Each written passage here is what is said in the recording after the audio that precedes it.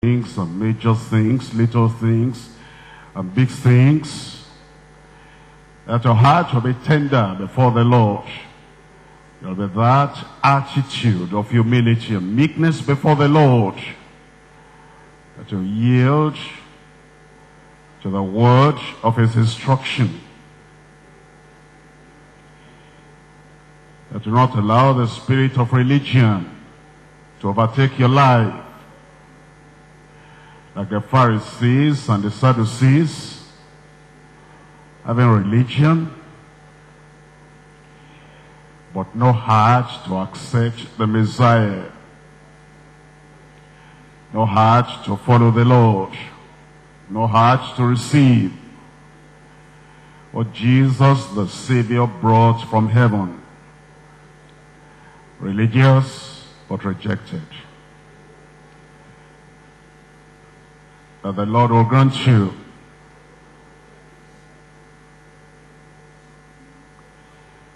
God's own redeeming grace, that you not sit as a judge over the word, but as a learner, as a receiver.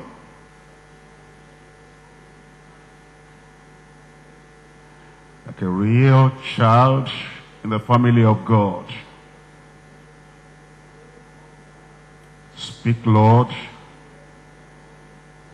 for your servant heareth.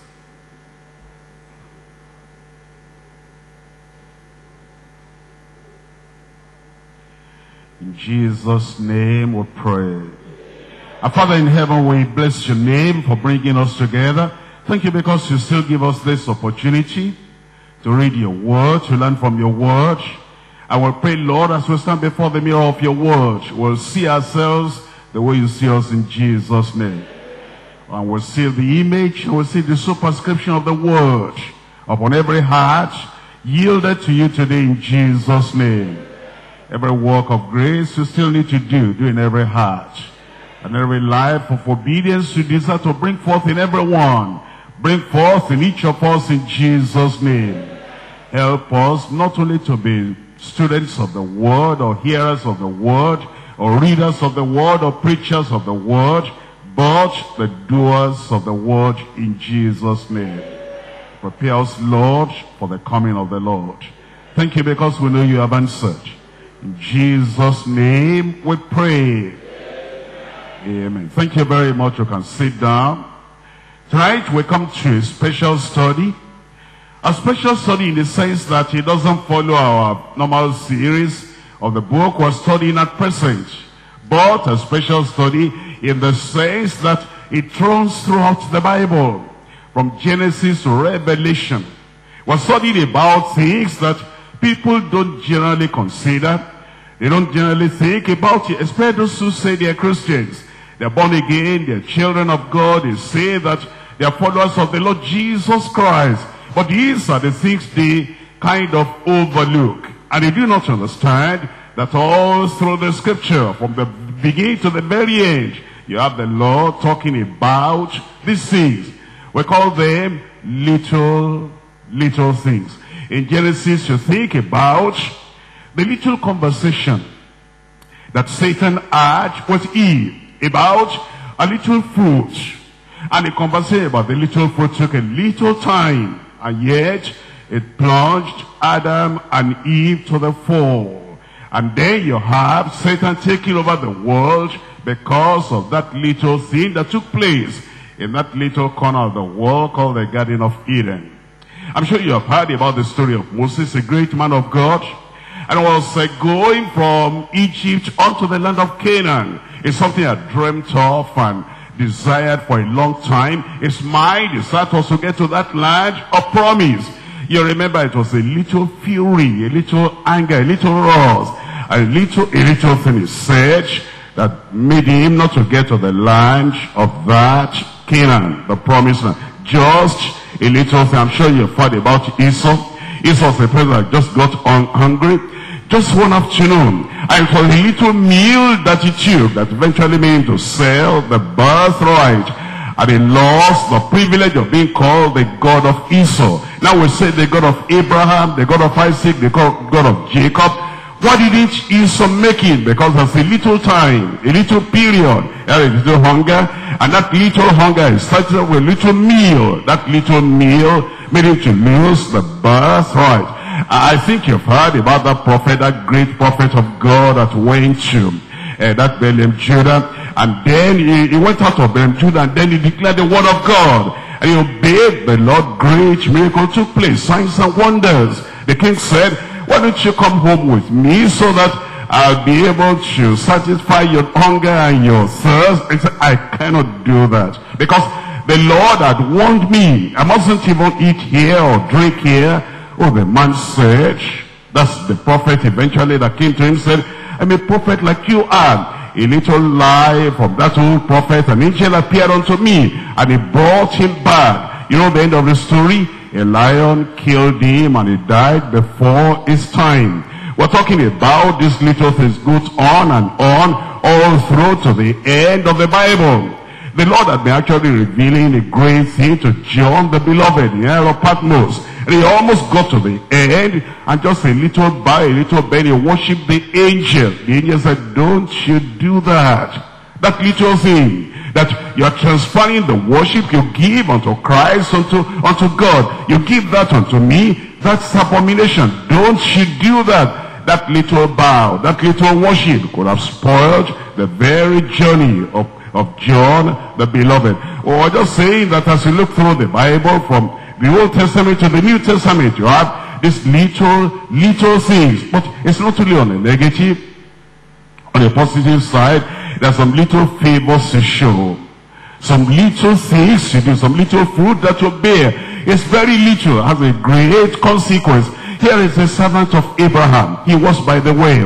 And he just laid everything and said, Lord, you sent me to find somebody, a lady, that will be married to Isaac, the son of Abraham. I'm going to stay here as these daughters of men, as they come and they draw water out of the well.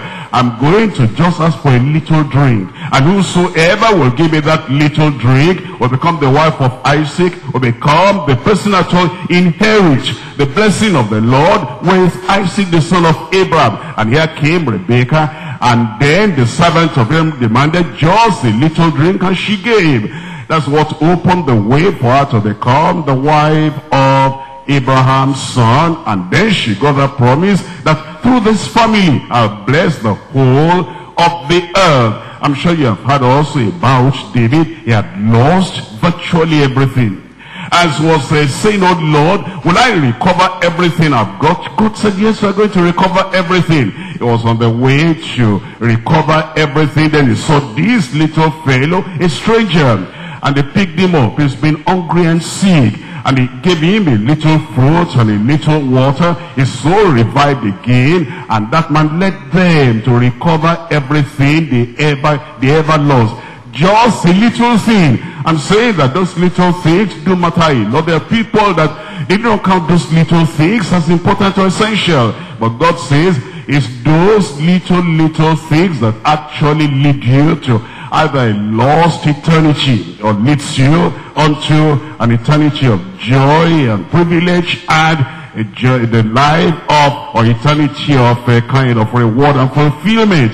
Elijah was, in the famine of 3.5 years, and the brook Cherith had dried up, and the Lord said, I've commanded a widow woman in Zarephath to feed you. And then he came out and saw this woman, just a widow with a son, and had nothing at all. And Elijah said, could you bring me just a little water there? And the wife was saying, can you give me a little meal as well? Man of God, I have nothing. I'm just about to cook the last meal so that I eat that and die. And the man of God said, go and do that little thing for me first, and then come back. You'll read for the rest of the famine. And she went, just a little cup of water, a little cruse of oil, a meal that she gave Elijah, and they were told that she ate all the days of the famine. Just that little thing. That's what made the difference. I'm just telling you that all through the Bible, you have these little things, good things, little bad things little and have great, great consequences. Tonight, we're looking at little foxes, little folly, and little fire. Little foxes, a little folly, and a little fire. I'm looking at Songs of Solomon, chapter 2, and we're looking at verse 15. Very important thing, little things with great, great consequences. Take us the foxes, the little foxes that spoil the vines, for our vines have tender grapes. Here you have the prayer. It's a prayer, a believer to pray unto the Lord. The foxes, little foxes, the little termites, the little insects, the little animals that will spoil the vine that will have labored for the whole life, for a whole lifetime. The children of Israel, they were farmers, most of them. And then they planted the vineyard, they built a fence around, and they gathered all the stores, all the labor they could give, they gave everything. And then a little fox or little foxy could spoil everything. That's why they said, we've done everything we can do. We've prepared everything we can prepare. And we've girded everything, surrounded everything with fence. Now, the prayer we pray is that all this great labor, all this great ministry, all this great vineyard, and all this great kind of lifetime investment will not be spoiled by little foxes. In your Christian life, how many transitions have you gone through? Persecutions have gone through? How many kind of sacrifice have you made? And how many times have you surrendered everything to the Lord? And you are building a kind of garden in your spiritual life. The grace of God, the love of God, the faith you have in Christ, and everything that you have put together. All these many years, and yet now you have to sit back and say, oh Lord, I've done all this great thing, but take us the little foxes, the little termites that will destroy the whole house and the whole edifice. Take us the foxes, take away, take off, remove, gather away, destroy all those little foxes that spoil the vines, for vines have tender grapes. We're looking at Ecclesiastes chapter 10, verse 1. Ecclesiastes chapter 10, verse 1. Dead flies cause the ointment of the apothecary to send forth a stinking savor. It's talking about like a pharmacist. That's the original word. The pharmacist is trying to make some medicine, to make a cure for an individual. And a little fly or some little germs or that carry a kind of bacteria will spoil the whole thing. And if that is administered to anybody, it causes death. That's why it says, so does a little folly. Not much. Not much. A little frivolity. Not much. Just a little falsehood. Not much. Just a little kind of foolishness. A person who has been, living his life with the wisdom of God, wisdom of the scriptures, and the wisdom of the Holy Ghost. And then just relaxes a little and says, well, I think I've been too firm and too serious and too sober. I've been too serious-minded. I think I need to just a little relaxation and a little kind of air of frivolity and fleshly lust. Just a little freedom, a little allowance I need to give to myself. And that little folly spoils everything. Years of service, years of consecration, and years of devotion, and years of dependence upon the Lord. That little folly, that little frivolity, that little fleshly action, and that little freedom. Just give me some freedom now. Set us free. Help us to, have some little liberty. And that little thing spoils all the years of faithfulness. I'm coming to James chapter 3. James chapter 3, we're looking at verse 5. James chapter 3, we're looking at verse 5. It says, even so the tongue is a little member. Miriam will tell you that the tongue is nothing more to 1% of my whole body mass. And yet, what brought leprosy on Miriam? Just that. And you can ask all those people in the Old Testament, just the use of the tongue that brought devastation, there were serpents in the wilderness. And the people just spoke unadvisedly with their mouths because of discouragement. Because this way appears too long and too rough. And then they spoke against God and against Moses. That was it. And you had a lot of them, thousands of them dying in the wilderness without getting to the land of Canaan, without getting to heaven. Just that. Because it says, even so the tongue is a little member and boasteth great things. Behold, how great a matter a little fire kindleth. How great a house a little fire can burn down. How great a project a little fire can burn down. How great a family a little tongue can tear apart. How great a church, how great a ministry a little fire can destroy, can consume, devastate. Then you don't find that ministry anymore. That's how we're looking at this message today. A message that we need to apply our hearts to give us wisdom, to help us in the way of the Lord. Little foxes, little folly, little fire. We're dividing the message to three parts. Number one, warning against permitting little foxes. That's what permit means. You can do something about it. You can close the door. You can lock the gate. You can build a fence around your life, around your family, around the church, around the ministry.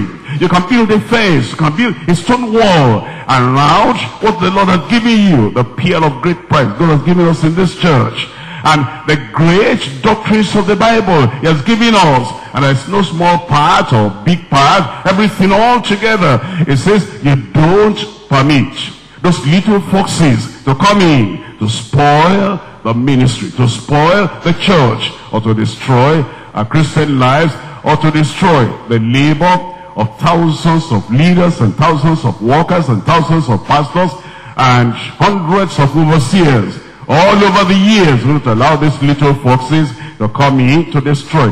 Don't permit it. Number one, warning against permitting little foxes. Number two, wisdom for preventing little follies, just little foolishness. And you'll find that all over the Bible, from Genesis all through to Revelation. The people that are, it's just a foolish thing. It's not what you call foolishness, or the Bible calls foolishness. Just a little thing, a little folly. And then God says, isn't that foolish? And Samuel tells Saul, isn't that foolish? And then you have the prophet of God coming, Nathan, David, isn't that foolish? And then you have the great men of God coming to Solomon, isn't that foolish? And it starts in a very little way and then expands and expands until you cannot control it anymore. Number three, watchfulness against the power of little fire. Watchfulness against the power of a little fire. We'll come to number one. Number one, we're talking about warning against permitting little foxes. Can I tell you what the Lord is telling us? Look at Songs of Solomon. Songs of Solomon. I'm reading to start with from chapter 1 before I go to chapter 2.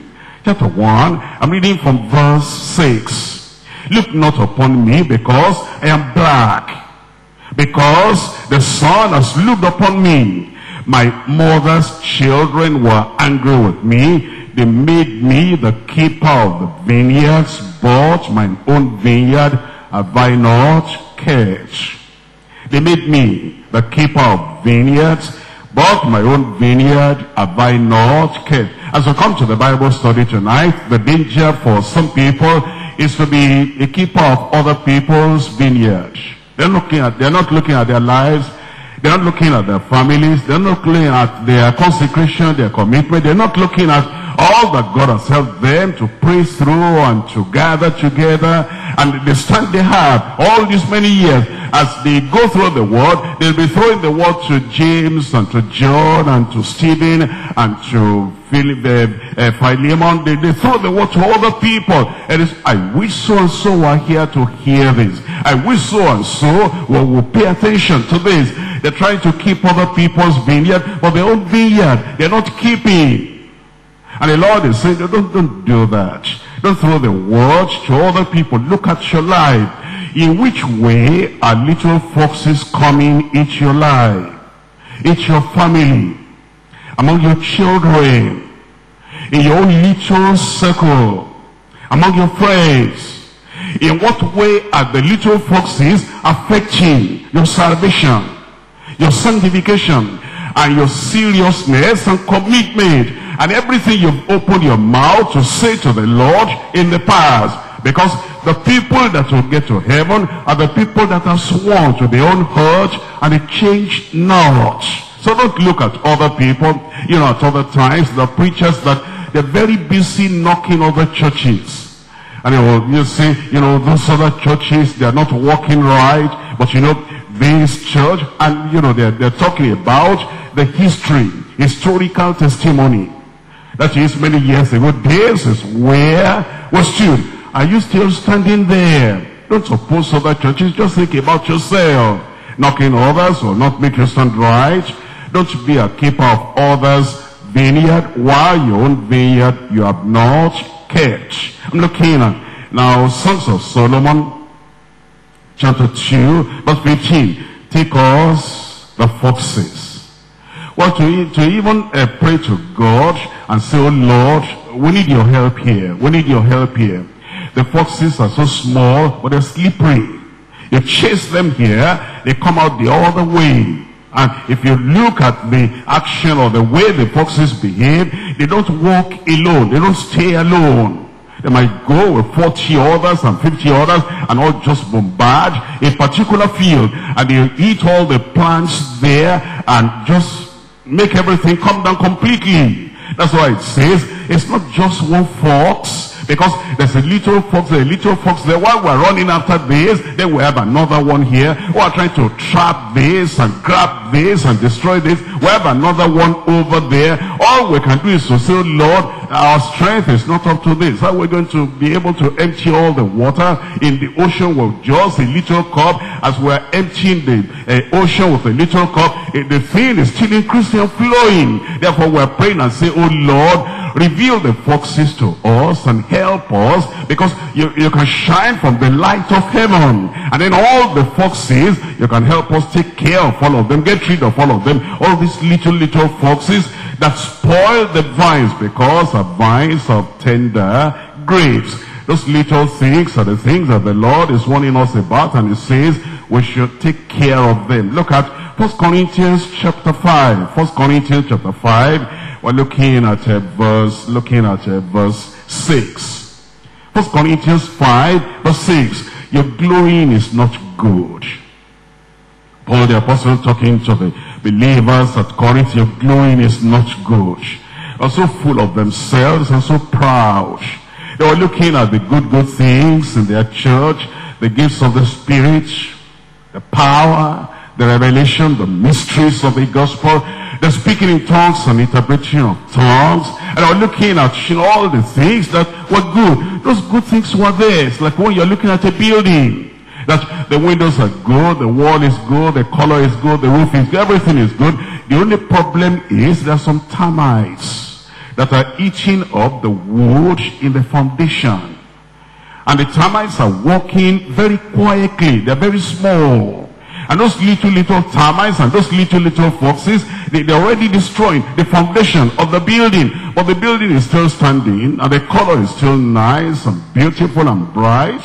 And the roof is still wonderful. It's not even leaking. And the windows, they're special and superb. But the little termites are doing some danger. That's why Paul the apostle said, you Corinthian Christians, you're not looking at yourself. You're not looking at the hidden things. You're not looking at the foundation. The termites are eating up the very fabric and the foundation of the church. And he says, your glorying is not good. Don't you know ye not, that a little leaven leaveneth the whole lump? Don't you understand? A little yeast will pervade everything, make everything swell up. Then it becomes unreal. And that's what the Lord is telling us, that there's some little things that come in, and they will say, that's not too bad. When you use the word too, not too bad, that's bad enough, but not too bad. It's not perfect, but it's not too bad. It's not like the way we started, but it's not too bad. I wasn't frivolous like this before, but I'm not too bad yet. I wasn't as careless like this before. I'm not too bad yet. It's bad, but not too bad. It is not the standard. It's not the way to live as a real child of God, but it's not too bad yet. I've not gone into immorality, but I know it's not perfect, but it's not too bad. The Lord is telling us all those things that we say, not too bad, not too bad, not too bad. Get rid of them. Your glorying is not good. Your pride is not good. You're too confident and overconfident. Don't you know that a little leaven will leaven the whole lump? Galatians chapter 5. I'm reading from verse 7. Galatians 5, verse 7. Ye did run well, who did hinder you, that ye should not obey the truth. Here Paul the apostle came to the Galatian believers and he said, what am I hearing? What information is passing on, getting on to me? Are you the same people I learned of before? I knew you. You could have removed your eyes if it were possible and given your eyes to me. You love me so much, you could part with your arm and lend me your arm. You love me so much, if I needed a kidney, you could give up your kidney and then I have kidney transplant. I knew you. I knew your love. I knew your devotion. And I knew your seriousness of the word of the Lord. And I knew what you forsook before. And I know what, your history. You did run well. Who has spoken to you? Who is trying to bewitch you? Who is trying to lead you astray? That's why it said, this persuasion cometh not of him that calleth you. This persuasion is coming from another source. The persuasion to change that a little, adjust that a little, and kind of tone this down a little, modify this, adulterate this a little. This kind of persuasion, at the point you begin to say, I see. It wasn't like that before, but this is a new day, a new century.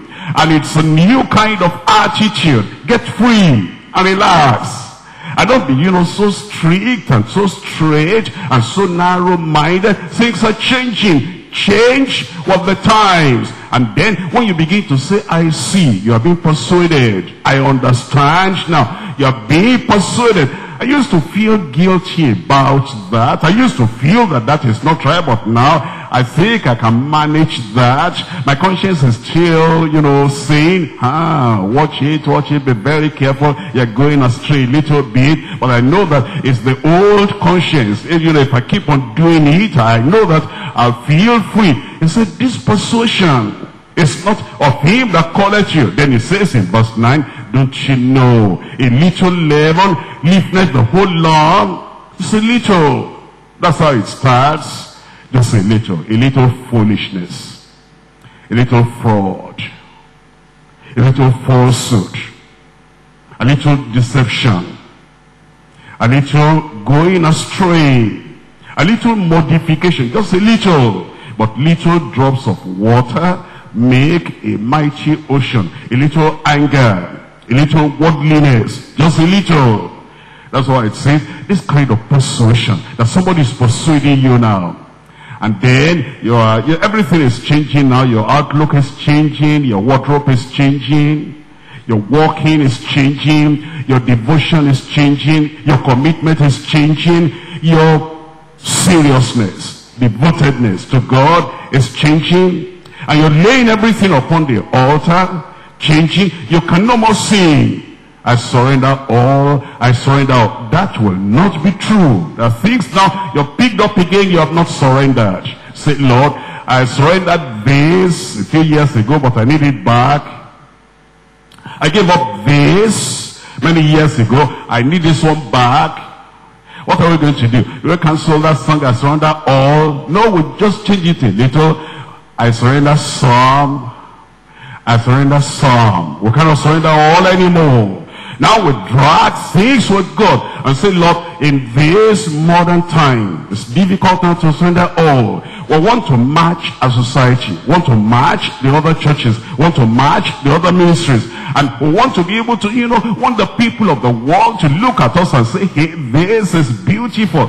People lie. We didn't know you could be like this. Isn't this wonderful? We say, no, sir, it's woeful. This is bad. This is terrible. Because when the people of the world begin to praise you, when they begin to appreciate you, it means you are no more surrendering all. You only surrender some now. Even the some remaining, you're still going to take a little away just a few days from now. Look at Luke chapter 6. I'm looking at Luke chapter 6. I'm reading from verse 26. So the people of the world, they feel convenient when they come to our midst. Let's keep them. Those people of the world, without repentance, let's keep them. Without a transformation, salvation is no more a miracle for them. Salvation is now, we love the way your local church is and we like to join. Now they join. They are not transformed. They are not new creatures. It's just like, you want to have a little cigarette in your mouth so the smokers can come in. You want to have a little drink, a little bottle of wine so that the drinkers can come in and feel convenient. You want to have a little slack, those ladies, so that those ladies outside that are wearing those things, they say, aha, now you are people friendly. Now we can join you. We don't want them to join. We don't want them to join. We want them to repent of their sins and believe on the Lord Jesus Christ and become real children of God. Who wants sinners to join his church? Who wants person to join the church without being converted? Who wants the fraudulent people of the world to join the church without conversion? We don't want them to join.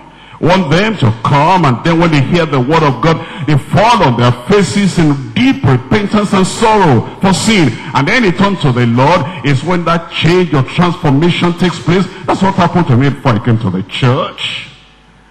That's what happened to you when you came to the church. It's by conversion. We didn't make you to like us, agree with us. You couldn't love us. The world didn't love Jesus Christ. He came to change the world, save the world, turn the world around. That's why it says in Luke chapter 6, verse 26. It says, woe unto you, when all men shall speak well of you. For so did their fathers to the false prophets. When the people of the world begin to praise us, something is gone wrong. I pray that all those things that have gone wrong in our lives, in our churches, our local churches, our district churches, our regional churches and state churches, God will correct them in Jesus' name. And then we can come back to the cross, come back to Calvary and say, I surrender all. I surrender all to thee, my precious Savior. I surrender all. And it is at that point the Lord will take us back again. When we are no more dividing the word of God, this is major, this is minor. This is important, this is insignificant. When we're no more sitting as judges over the word of God, saying, this is permissible, but that's not permissible. Oh, we just know the word of God in its totality is the word of God. Look at your body. If you lose a little finger, you won't say that's a little finger. You lose a little tooth. You don't say that's a little tooth. You lose a little toe. That's not it. You won't say that's a little toe. You lose a little kidney. You don't say that's a little thing. Every part is important. If that's important to your physical body, how about the body of truth? The word of the Lord. Everything we've learned since we came to know the Lord.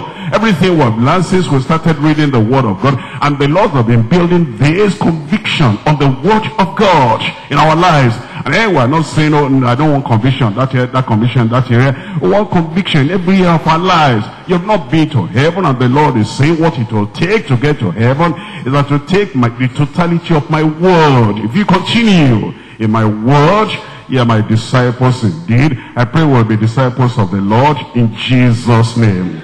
We're looking at Ephesians chapter 5. I'm reading from verse 3. Ephesians chapter 5, we're looking at verse 3.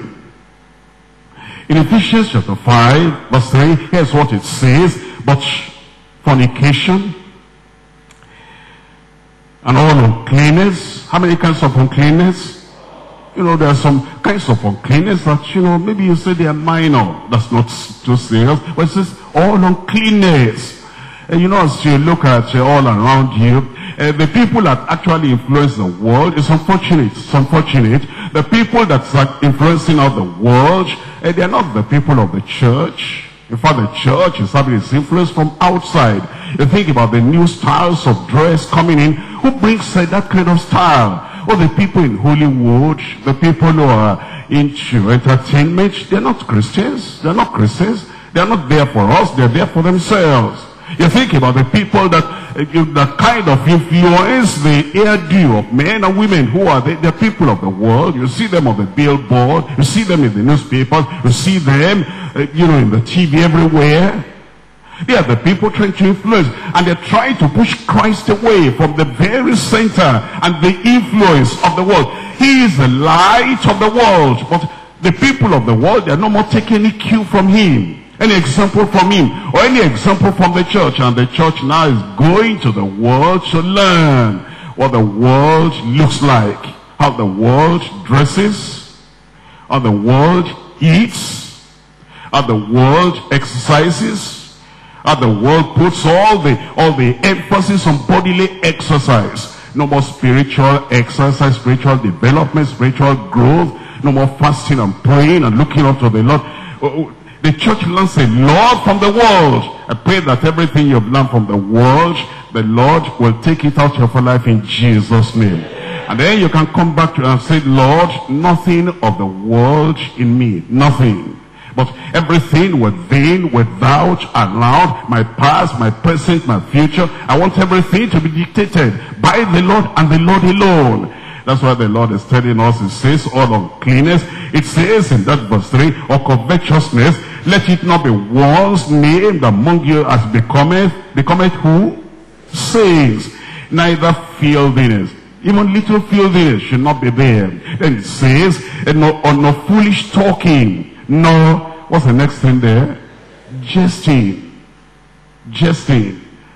And those of us who give you the gospel by the grace of God, and that's what we learned. The jesting is of the world. All that foolish talk and foolish jokes, and you know, just make people laugh and forget themselves and forget their future and forget their lives and forget that they're born again. That makes us look like jesters and clowns in the world. It says, even jesting, which are not convenient, but rather the giving of thanks. In verse 5, for this ye know, that no whoremonger, nor unclean person, nor covetous man, who is an idolater, has any inheritance in the kingdom of Christ and of God. We're praying that all these little foxes, the Lord will take them away from us in Jesus' name. I want to show you something in Daniel. I'm reading Daniel chapter 7. Daniel chapter 7. I pray God will give you wisdom. Give you ears to hear, hearts to understand, and a decided will to follow the Lord, whatever the cost, in Jesus' name. We're looking at Daniel chapter 7. I'm reading from verse 8. Daniel chapter 7 verse 8. It says in verse 8, and I considered the horns, and behold, there came up among them another, tell me, little horn, little horn. The people of the world will not realize that's the Antichrist. When it comes, it's not going to come with a big horn, big drama. Just a little thing, a little horn. Let me go to chapter 8, verse 9. Chapter 8, verse 9. It says, and out of one of them came forth a little horn. A little horn. That's how it starts, a little horn. That's how the Antichrist will come. There will be three things we're going to notice, many things, but three things in particular. In the Antichrist, a little horn. Number one, a little falsehood. Just a little, not much, just a little falsehood. That's the way it will start. Number two, there will be a little flattery. Little flattery, not much, just a little flattery. Number three, a little force, a little force. You know, the devil will start with the Antichrist that way. It comes with a little horn. And then there is a little falsehood. Look at verse 25, chapter 8, verse 25. It says, And through his policy also he shall cause craft, deception, falsehood to prosper in his hand. And he shall magnify himself in his heart, and by peace shall he destroy many. By peace shall he destroy many. You see, that's how the Antichrist comes. If the Antichrist wants to come into the church, anti-Christian views, anti-Christian preaching, anti-Christian policy, anti-Christian doctrine, that's Antichrist. It's not just as you see that, he has a big horn there, just a little thing, a little crack, a little inroad. And then he comes, first of all, with a little falsehood. Just change it a little, adulterate it a little, modify it a little. It is that little falsehood that leads to another thing, little flattery, little flattery. Some people cannot stand when you flatter them. They forget themselves. Their heads swell up. You're great. You're beautiful. This is personification of handsomeness. I didn't know you were so wonderful like this. That little flattery they cannot stand. Everything they built up from the time they became born again. Once you give them a little flattery, everything is gone. Look at the way did you see yourself in the mirror? I'm telling you, this is something. They are gone. And that's what the Antichrist will do. And when the people start coming to our church, and then, after the meeting, they shake hands with us and they say, I used to hear of deeper life. And, I said, I'll never get into that kind of church. Holiness, purity, righteousness. Don't do this, don't do this, don't do that. But somebody just invited me today, and I said, I'll give you just a trial. And I came in, and everything I heard about you before, that you are, serious and devoted and self-denying, militant, and you're like soldiers, and everything militant and all that. I saw that everything is changed. It's relaxed. Why? If you were like this so many years ago, I would have come. Many people cannot stand that flattery, and they fall on their faces and begin to worship the Antichrist. I pray God will deliver us. But for you to come back to where you were, for you to come back to where the word of God stands, and to be able to say falsehood and flattery and false will not get me, will not get you in Jesus' name. And look at chapter 11 of Daniel. Daniel chapter 11, I'm reading from verse 21. Daniel 11, verse 21. In verse 21, here is what it says.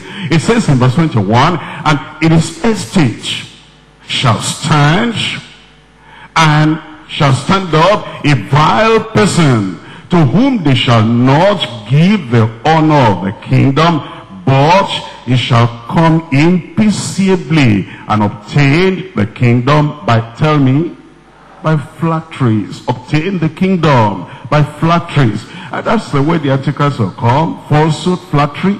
Look at verse 32, the first part of verse 32. And such as do wickedly against the covenant shall he corrupt by what? By flatteries. Look at verse 34. Now, when they shall fall, they shall be hoping with a little help, but many shall cleave to them with what? Flatteries. The Antichrist will come with a little horn, and then he comes in, number one, falsehood, a little flattery, and then he's going to come in with false. Look at verse 38. In verse 38, but in his estate shall he honor the God of forces. That's all he will know. He'll then begin to compel people to deny the sacrifice, to deny self-discipline, self-denial, to deny all the things we ever stood for, but start in little ways. And then they begin to put pressure, begin to make fun. When we say force doesn't always mean shooting a gun. Force doesn't always mean, putting bands in your hand or stocks in your leg. And sometimes force is like ridicule. Just already that one is convinced we should go that way, that would go that way. And then you who are still standing, and then they look up and down at you and they say, what kind of thing is this? And they ridicule you, and they abuse you, and insult you, and they belittle you. that is pressure, that is false. It starts in a very little way. And when you do that over and over and over, you make fun of the holiness and jest and ridicule the righteousness and everything. Eventually, those who do not understand that that is the Antichrist behind that personality, they are crushed and then they crumble. I pray God will deliver us in Jesus' name. We will not fall, but will keep on standing in Jesus' name. I come to point number 2 now. Point number 2, we're looking at wisdom for preventing little follies. Wisdom for preventing little follies. We're looking at Ecclesiastes chapter 10. Ecclesiastes chapter 10, I read from verse 1. Ecclesiastes chapter 10 verse 1. Dead flies cause the ointment of the apothecary to send forth a stinking savour. So does a little folly him that is a reputation for wisdom and honor. A little folly. A little folly. Now, I need to read a lot of scriptures here for you to understand what the Bible calls folly. Because many people don't understand. You know, maybe if you speak and you say something, or they say the man is not wise. Why don't you pray for this man to be wise? He has little folly. Maybe you are trying to decide something, and you say that this is what the word of the Lord says, and this is the direction to go, and we must not remove the ancient landmarks. And once you talk like that, or they say, oh, why don't you pray for your pastor? He needs a lot of wisdom. That, you know, if you're going to minister in these days and this age, you need wisdom. He has some kind of foolishness, because it's true. You know, it's not a people friendly.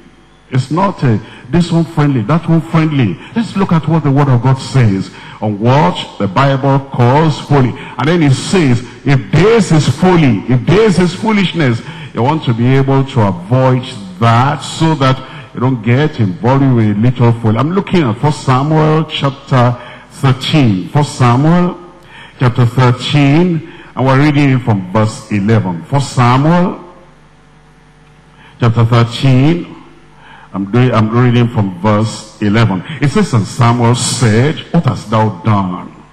And Saul said, because I saw that the people were scattered from me, and that thou camest not within the days appointed, and that the Philistines gathered themselves together, Michmash.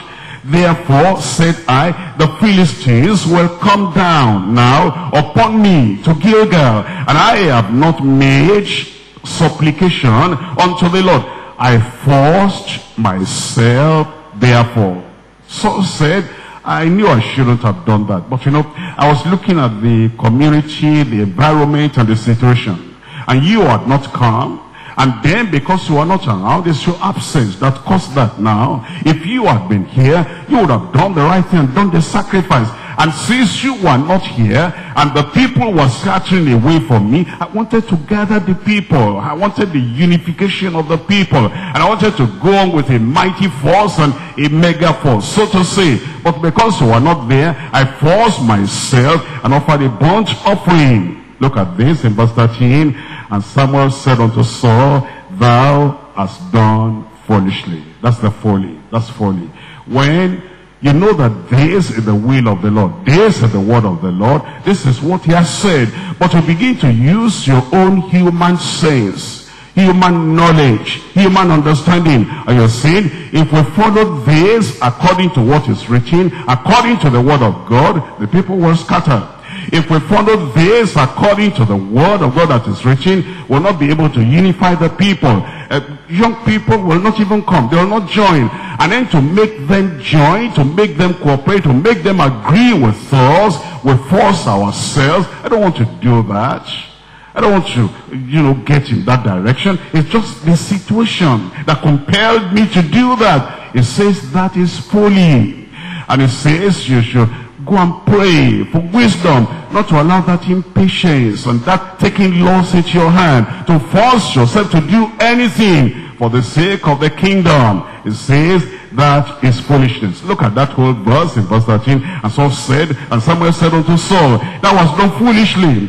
Thou hast not kept the commandment of the Lord thy God, which he commanded thee. For now will the Lord have established thy kingdom upon Israel forever. But now thy kingdom shall not continue. Look at that little thing, that little folly.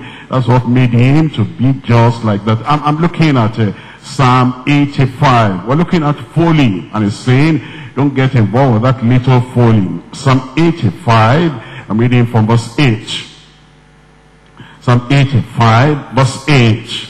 It says, I will hear what God the Lord will speak, for he will speak peace unto his people, and to his saints, but let them not turn again to folly. When you go back to your vomit, that's going back to folly. The things you rejected before, the things you told the Lord, oh Lord, I'm not going to be a saint anymore, I'm going to be a saint, a righteous man, a righteous woman. And then your life changed, your heart changed, your attitude changed, your dressing changed, everything changed. And then you go back to the folly, to the foolishness of the world that you draw before. It says, that's a little folly. Don't go back to that.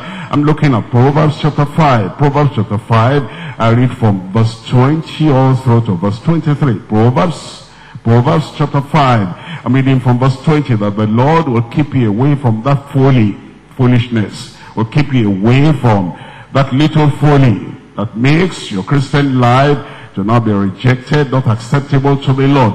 In Proverbs chapter 5 verse 20, it says, why wilt thou, my son, be ravished with a strange woman, and embrace the bosom of a stranger? For the ways of man are before the eyes of the Lord, and he pondereth all his goings. His own iniquity shall take the wicked himself, and he shall be holding with the cords of his iniquity. He shall die without instruction, and in the greatness of his folly he shall go astray. In the greatness of his folly. When you read everything it's talking about a strange woman influencing you with their eyelash or their whatever, lipstick, or with their appearance or whatever, and then they now make you to say, well, looks like this is beautiful. Why don't they allow our ladies to do like this and to do like that? So we have this kind of change, and then eventually those people come in and they mess you up, and then your life, no more righteousness. You embrace the bosom of a strange woman. Somebody is not your wife. And then you begin to cry, how could I fall so much like this? It started with a little folly, little appreciation of those who are worldly, little appreciation of those who are not obeying the word of God. And then you are trapped. I don't want to say attracted, because it's trapped. You are trapped with all the evil look and evil appearance. And it says, it's folly, it's foolishness. I pray it will not grab you. I pray that the people of this world will not have any room in your life to destroy you in Jesus' name. Proverbs chapter 26. Proverbs 26. I'm reading from verse 4. Answer not a fool according to his folly, lest thou also be like unto him. You know what that says? A fool has folly. Foolishness. Your place of work, it might be that some workers, they behave a particular way to you, and you are quiet, you endure it, you know that's your persecution, that's your trial, that's your cross, and you bear it. But one day somebody begins to tell you that you continue like this, they'll dump every dirty thing in front of your door, all the things they're doing. If you don't pay them back, give it back to them. They do like this, you just say, when they slap you on the one cheek, turn the other. How can you do that? The people of the world, that's what they call foolishness. That's what the Lord calls righteous wisdom. But then, eventually when it gets to you, you say, okay, I'm going to answer the fool according to his folly. I'm going to give it back to them. You know how to insult? I will insult you too.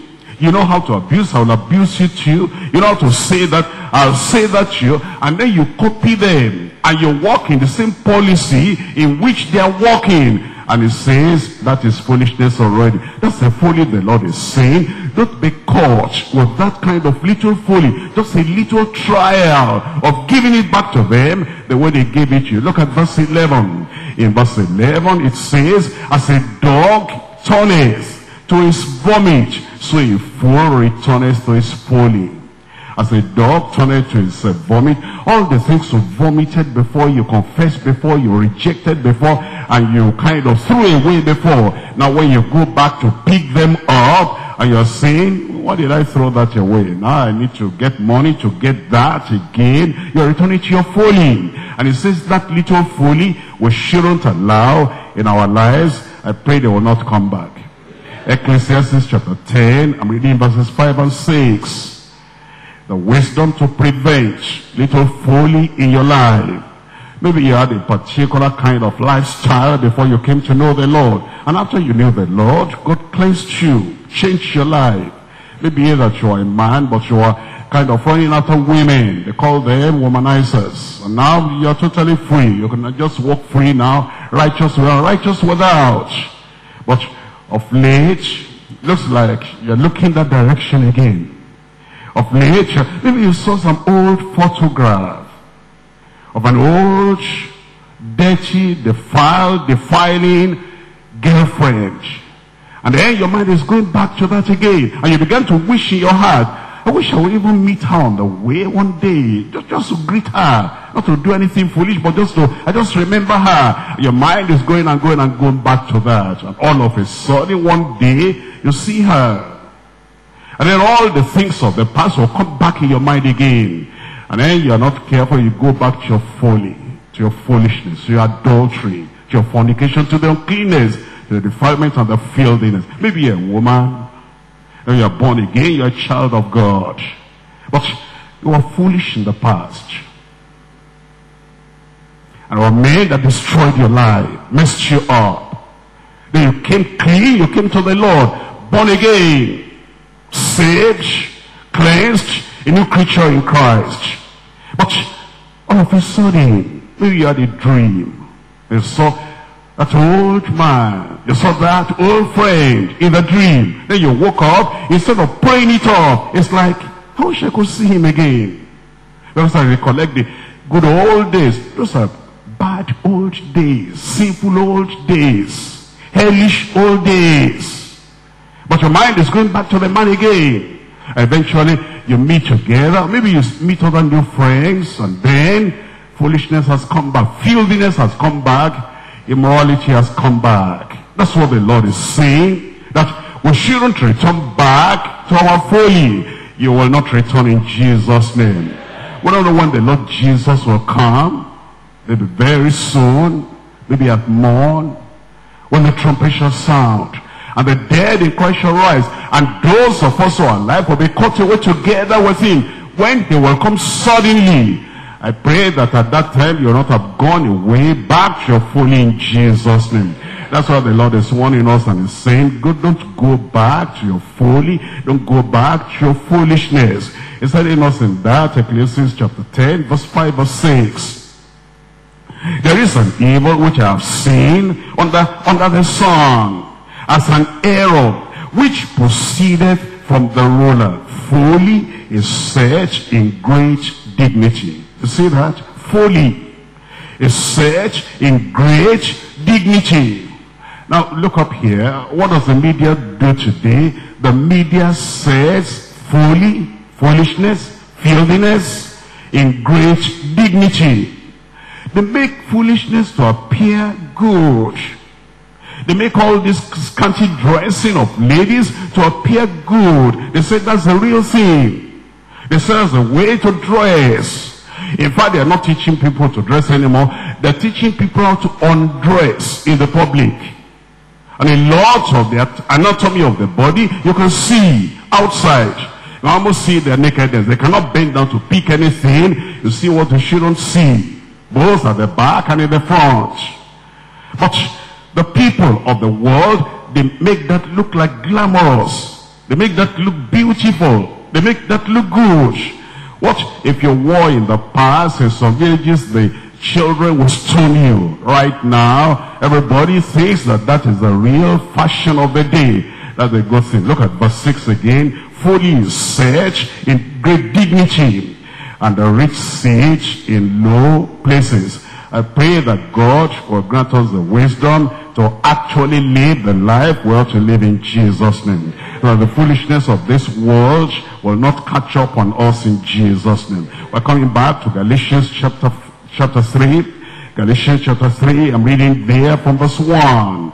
Galatians chapter 3, verse 1, it says, "O foolish Galatians." They've gone back to their folly. Galatians were born again before. And Paul, the apostle, said, "Are you the same people I knew before? Things are different now, but they're different in a bad sense." So it says, "O foolish Galatians, who has bewitched you?" It's like a witch. It's like a witch. Worldliness sometimes like a witch. All these fashion of the world is like somebody bewitching you. Well, because there's a spirit behind it all. And then grabs your mind. They won't even allow you to think. You forget all the scriptures you ever learned. All the convictions you ever had. You forget everything. That's why it says, "Who has bewitched you that ye should not obey the truth, before whose eyes Jesus Christ has been evidently set forth, crucified among you." Then it says in verse 3, "Are you so foolish? Are you so foolish that what even babes in Christ can see, that this is not right, that you have, kind of brought them back again, haven't begun in the spirit, are you now made perfect by the flesh?" The Lord is telling us that all the folly of the past, we're going to reject them and throw them away in Jesus' name. I thought you would say amen. Point number 3, now watchfulness against the power of the little fire. Watchfulness against the power of the little fire. I'm looking at James chapter 3. James chapter 3. I'm reading there from verse 3. James chapter 3 verse 3. "Behold, we put bits in the horses' mouths, that they may obey us, and we turn about their whole body. Behold also the ships, which though they be so great, and are driven of fierce winds, yet are they turned about with a very small hand, whithersoever the governor listeth. Even so the tongue is a little member, and boasteth great things. Behold, how great a matter a little fire kindleth." Look at verse 6. The tongue is a fire, a world of iniquity. So is the tongue among our members, that it defileth the whole body, and setteth on fire the course of nature, and it is set on, tell me, the fire of hell. Is saying that the tongue is a little fire. Now, was it only James that thought about it like that? Was inspired of God to say that? That has been on, even from the Old Testament. Look at Psalm 57. In Psalm 57, I'm reading there from verse 4. You'll see that the tongue has always been likened to fire, devouring fire, consuming fire. Psalm 57, verse 4. "My soul is among lions, and I lie even among them that are set on fire." I'm living among them, dwelling among them that are set on fire. "Even the sons of men, whose teeth are spears and arrows, and their tongue a sharp sword." Their tongue a sharp sword. Because of the use of their tongue, that's why they look like fire. Look at Proverbs chapter 16. Proverbs 16. We're reading from verse 27. The tongue, a world of iniquity. Real great fire that burns down churches, burns down ministries, burns down men and women, burns down conviction. The tongue, terrible. In Proverbs chapter 16, verse 27, it says, "An ungodly man diggeth up evil, in his lips there is a burning fire." In his lips there is a burning fire. That's what the tongue of man is. You need to keep that thing in check and keep that thing in control. And look at chapter 26 of Proverbs. There are people that play with such fire. They're destroying families and destroying themselves and destroying churches and ministries. They say, but just playing or just joking on that. You take that serious. They say, how is it you take everything serious? Well, I just throw that out to just make everybody laugh, just to make them have a nice time. But you're destroying us with the way you're using your tongue. And for you, it's a play. But it's burning us. It's burning our conviction. It's destroying our church. And it says play. Chapter 26, verse 18, Proverbs. As a madman who casteth firebrands and arrows and death, so is the man that deceiveth his neighbor and saith, I'm not I in sport. I was just playing. I'm not I in sport. And yet they're casting firebrands. And they're destroying. Very destructive. It tells us as we go on to verse 20, where no wood is, there the fire goeth out. So where there is no tale bearer, the stripe ceases. As coals are to burning coals, and wood to fire, so is a contentious man to kindle strife. The contentious people are the people that argue. When we hear the word of God, we read everything from Genesis all through Revelation about little things and little things and little things. And at the end of each, they come out and they want to confuse other people. They come on here. Everything you heard, do you accept that? Do you believe that? And they become contentious. They become argumentative. And they will not allow you to rest and say, I lay everything back to the altar again. Don't allow such people to destroy your lives. I pray God will help you in Jesus' name. Let's come back to this, James chapter 3, and see the consequence of that little fire, that little tongue, that little member of your body that will want to burn down the church and burn down the ministry and burn down the family and scatter marriages and destroy quite a lot of good things. A little member, a little tongue, a little fire that consumes good things. It tells us in James chapter 3 verse 5, even so the tongue is a little member that boasts and boasteth great things. Behold, how great a matter a little fire kindleth. Then it says, and the tongue is a fire, a world of iniquity. And it says, so is the tongue among our members. It defileth the whole body, and it set and setteth on fire the course of nature. Tell me the rest of that verse. Say it out loud.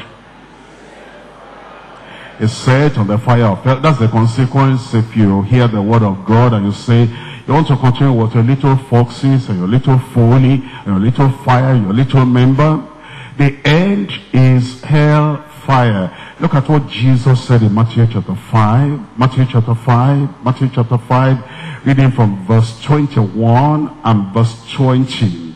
Here is what it says, ye have heard that it had been said by them of old time, thou shalt not kill, and whosoever shall kill shall be in danger of the judgment. But I say unto you, that whosoever is angry with his brother without a cause shall be in danger of the judgment. And whosoever shall say to his brother, this is the use of your tongue now, your little member with a little word, whosoever shall say to his brother, Rechab, shall be in danger of the council. But whosoever shall say, tell me, shall be what?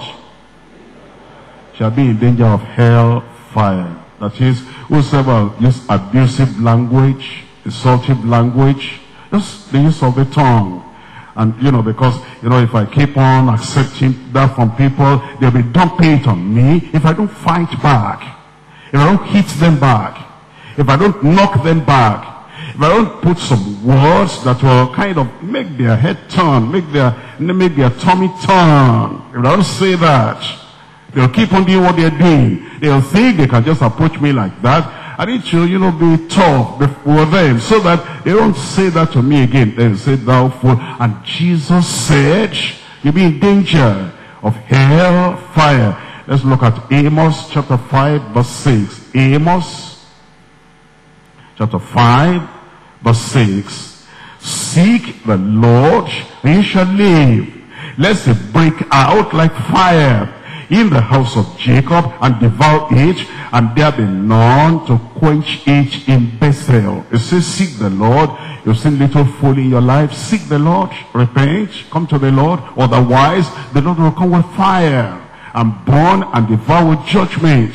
You have those little foxes have allowed, and are destroying every corner and every cornerstone in your own Christian life and the foundation of your Christian life. All the termites and the foxes are destroying. Seek the Lord and say, oh Lord, I'm sorry for this, and repent in dust and ashes with fasting before the Lord, and say, oh Lord, this will not happen again. It says, otherwise the Lord can arise, and then there will be fire that will break out, and then you'll not be able to contain. I'm looking at Jude verses 7 and 8. Jude verses 7 and 8. It says in verse 7, even as Sodom and Gomorrah and the cities about them in like manner, giving themselves over to fornication and going after strange flesh. Oh, you say, I'll never do that. It begins a little way, just a little way, just a little play. Take a little thing. You open a little, it become a kind of compulsive adulterer, compulsive fornicator. You'll not be able to resist again. It tells us over here, and then going after strange flesh, they are set forth for an example, suffering the vengeance of eternal fire. The vengeance, the judgment, the punishment of eternal fire. Likewise also these filthy dreamers defile the flesh, despise dominions, and speak, that's the tongue, speak evil of dignities. Speak evil of dignities. They use their tongue, and then they are now in danger of hell fire. What are we to do? What we are to do is to balance it up. What does that mean? The Lord is saying that, as of saying that there has been little folly, instead of allowing that little folly in your life, you want to kind of build up little fortification. That is, all these foxes, they're trying to come in. You say, I know why. There's a little crack there in my consecration. There's a little crack there in my absolute surrender. And then you say, I'm going to build up a fortress. It's the fortification that will work against the foxes. And then you see a little bit of folly. Little folly, little folly. What do? You then build that up with faithfulness. You counteract all the foolishness with faithfulness. I'm now going to consecrate, commit my mouth, my heart, my thought, my life. I consecrate to the Lord. I'm going to be faithful to the Lord in little things as well as in big things. I'm looking at Luke chapter 16. Luke chapter 16, I read from verse 10. He that is faithful in that which is least is faithful also in much. And he that is that's unjust in the least is unjust also in much. And so with the little foxes, build fortresses, fortification, so that those foxes will not be able to enter again. They will not enter in Jesus' name. With the little folly, surround yourself with faithfulness to God, faithfulness to your husband, faithfulness to your children, faithfulness to your parents, faithfulness to your wife, faithfulness to the church, faithfulness to your leader, faithfulness to the one that God has used to bring you into the kingdom in little things. And whatever you know, in your little district, in your little group, or your little house, your little community, if the pastor, if the GS were here, he would not approve of this. That's where your faithfulness comes in. Even though he's not here, I'm going to be as faithful as if he were here physically. That's faithfulness. And then how do you overcome the little fire? That means we're going to have little forbearance. That is, when your minds think, I should talk, I should abuse them, I should fight back, you're going to have some forbearance. That means self-control. That means patience. That just hold it back a little. That means a little delay. And look at the word of God. It's telling us in Psalm 39. Psalm 39, I'm reading from verse 1. Psalm 39, verse 1. A little check. A little forbearance. A little delay. I won't talk now. I won't talk now. I feel hot now. I feel so disappointed now. I won't talk now. Delay it a little. I feel so bad. Now delay it a little. It is that little forbearance, that little delay, that little self-control. Eventually, everything will evaporate. Then you go your way and live your Christian life. And don't betray any kind of demonic attitude or satanic attitude or the attitude of the little horn, little falsehood, little fraud, little filthiness, little fury, little anger. In Psalm 39, I'm reading verse 1. I said, I will take heed to my ways, that I sin not with my tongue. I will keep my mouth with a bridle, while the wicked is before me. Keep it in, hold it in, and don't say things that will eventually become a little fire. I'm looking at Psalm 34. Psalm 34, verse 12. What man is he that desireth life and loveth many days, that he may see good? Keep thy tongue from evil, and thy lips from speaking guile, deception, craft, falsehood, something that is not absolutely true. I'm looking at Psalm 143. Psalm 143, verse 5. Psalm 143, we're looking at verse 5. Psalm 143. Psalm 141 rather. Psalm 141, verse 3. Set a watch, O Lord, before my mouth, and keep the door of my lips. Keep the door of my lips. That's how to overcome that little fire that wants to just break out and destroy your life, and destroy your commitment, and destroy your righteousness, and destroy your marriage, and destroy the church, and destroy your destiny. Verse 4. Incline not mine heart to any evil thing, to practice wicked works with men that walk iniquity, and let me not eat of their dainties. Let the righteous smite me, it shall be a kindness. Let him reprove me, it shall be an excellent oil, which shall not break my head. For yet my prayer also shall be in their calamities. I'm looking at Proverbs chapter 13 verse 3. Proverbs chapter 13 verse 3. Let there be forbearance, patience, delay, self-control, self-denial. Don't allow your mouth to give you away. Don't allow your mouth to destroy you with that consuming fire. Proverbs chapter 13 verse 3. He that keepeth his mouth keepeth his life. He that keepeth his mouth keepeth his life. But he that openeth wide his lips shall have destruction. Proverbs chapter 17 verse 27.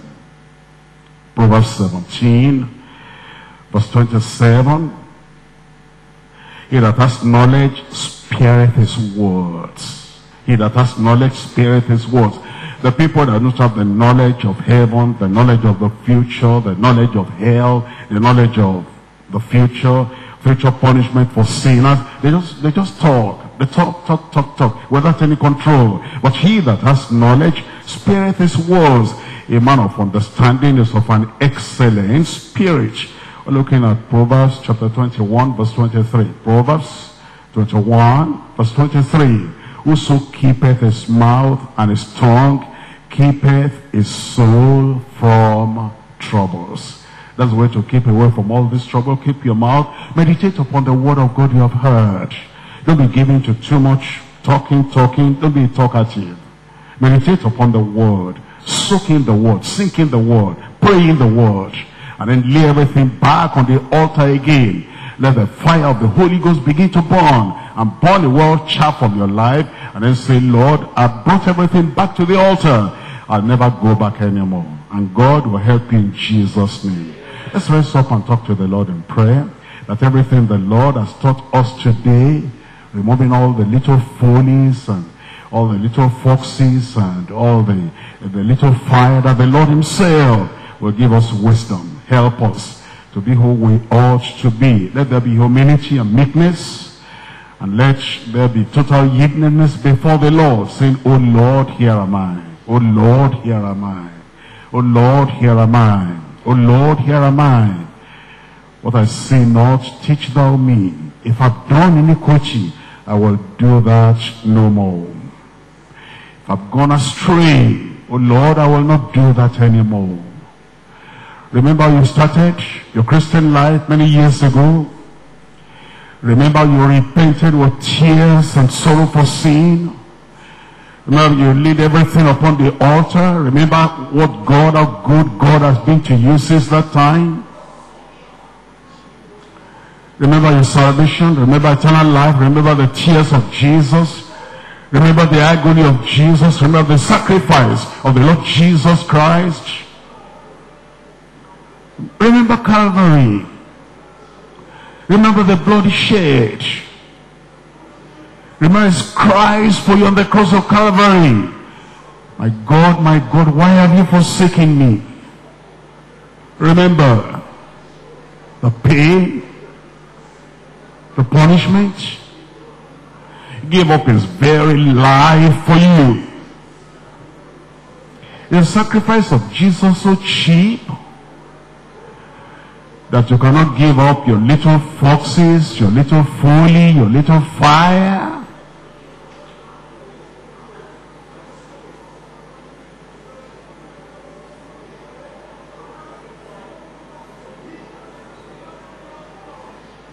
Repent before the Lord. True believers don't excuse sin of any size, of any shape. True believers don't excuse frivolity, falsehood, of any size, of any shape.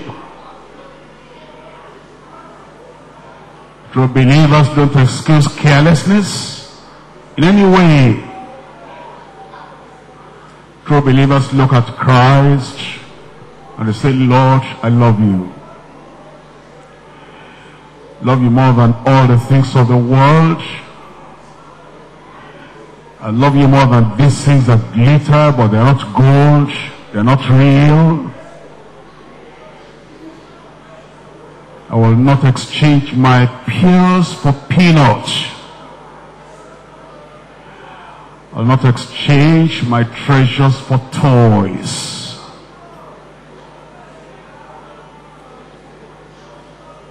We're seated in heavenly places with Christ Jesus. I will not be brought into the valley of filthiness, to the valley of frivolity. Call upon the Lord and tell the Lord you are going to stand. Stand for the truth. Don't say that again, that that's a small thing. That's what Satan told Eve in the Garden of Eden. Small thing. That's what the stomach of Esau told him. A small meal.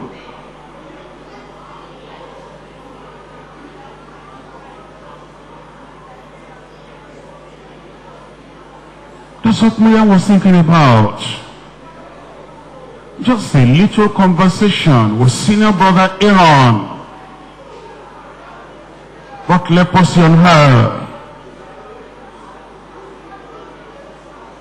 A little deviation.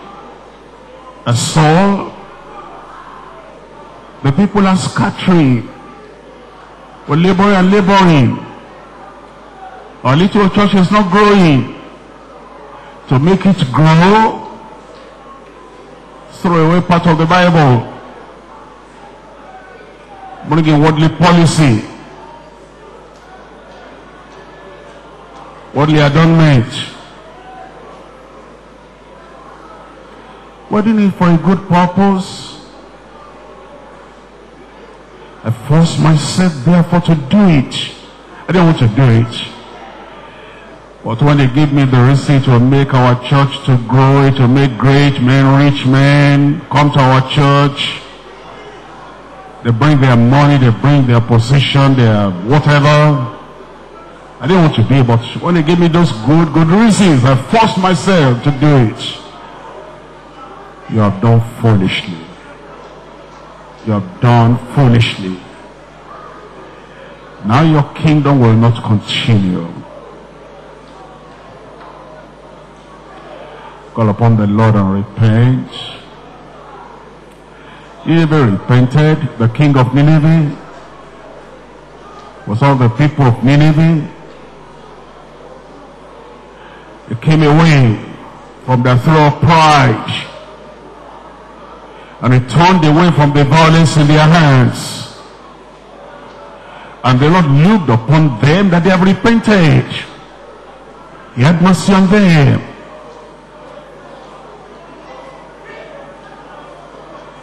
Tell the Lord, He's a merciful God, and He will repent Him of the evil, of the judgment He thought He will bring upon you.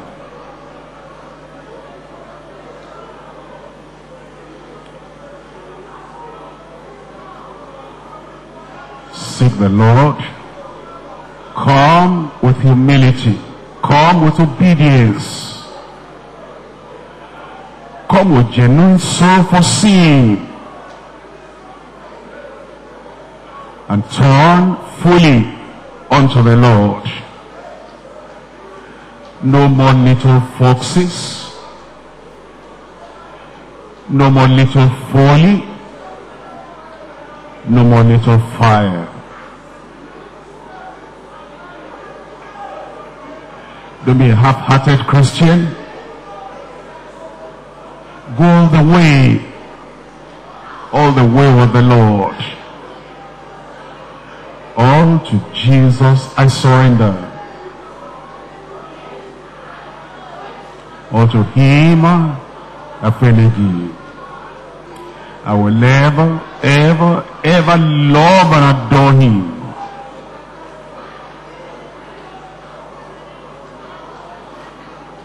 I surrender all. I surrender all to Thee. My blessed Savior, I surrender all.